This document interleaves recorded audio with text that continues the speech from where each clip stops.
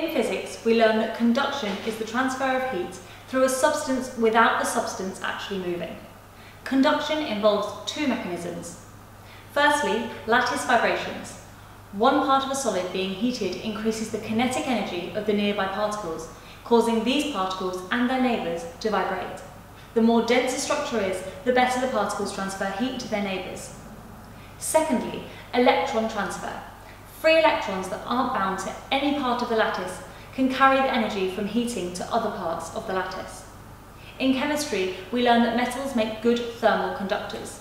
This is because of their structure, which consists of a giant lattice of positive ions arranged in a regular pattern, surrounded by a sea of delocalized electrons. These structures are formed because metal atoms always have a small number of electrons in their outer shells, making it easy for them to escape and move freely throughout the lattice. The delocalized electrons gain heat in the hot part of the object and carry it elsewhere. These delocalized electrons can also carry charge, meaning that metals are good conductors of electricity as well.